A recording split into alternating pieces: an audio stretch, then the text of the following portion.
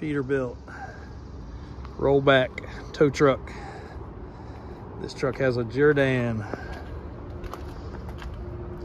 JLG bed, 22 by 102. Surprising, it is not all beat up and gouged up. Has been painted, of course, but it is not all tore up and gouged up. If you look at the tail section of this truck, ridiculously clean. Just had to do a video of this truck. I know pictures are one thing, but seeing a video is another. When you see the skid tape and all the stuff still intact and the stickers, it's very impressive. Taillight housings aren't all bent up. This truck's getting ready to go through service right now. Thick treaded tires, air ride suspension, trash can in the ditch mounts on both sides, oversized toolboxes, extra LED lights, go jack mounts, big old fuel tank, alloy wheels, steer tires are probably about half, extra LED lights.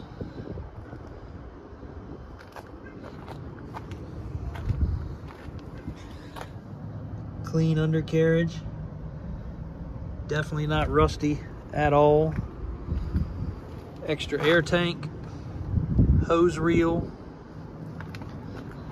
trash can on this side as well, mud flaps. Really good looking truck. Paccar engine, Alison 2200 transmission. Seat's in good shape. Can't see it here. I forgot to bring the keys out, but seat's in good shape. We're replacing the radio. Does have a little ding in the bumper right here. Radio's in op, getting that taken care of with a new Bluetooth stereo. Got the air horns up top, stainless visor, strobe light bar.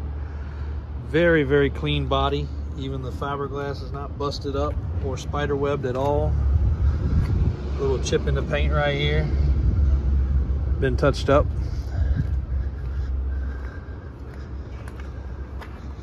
Got a brand new set of chains, wheel lift straps, starter safety kit. Headache rack is in good shape, not all bent up either. Most of the time they've been crashed up with a car. A good looking truck. 22 102 wide bed, Peterbilt. Rarely see Peterbilts. We got a few Kenworths in stock right now, but been a month or two since we had a Peterbilt come through. If this one doesn't suit your fancy, this is a 2020 model with 150,000 miles. I've got two 22 models with 30,000 miles in Kenworth. I've got one new Pete still to come this year. New to us anyway. It'll be a 22 with 1,000 miles when it gets here. And then I have a KW, actually just came in stock, fresh with about 1,000 delivery miles, maybe just a little less. That's on the website too. So Davis4x4.com. This one's getting ready to be serviced and up for grabs. Check the website for details. Several smaller units in stock also. And another Peterbilt right there, actually. I'm going to talk about that truck real quick for your Peterbilt guys. This is a drop axle long bed with a Century. For any of your equipment guys, this is the truck.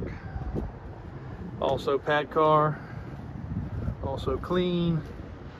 And this particular truck has documented paperwork for a replacement engine that we have on file.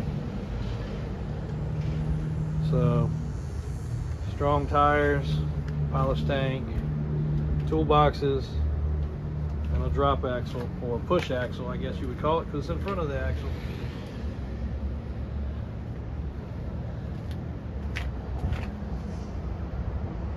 This one's getting ready to be cleaned, bed painted, and also getting serviced.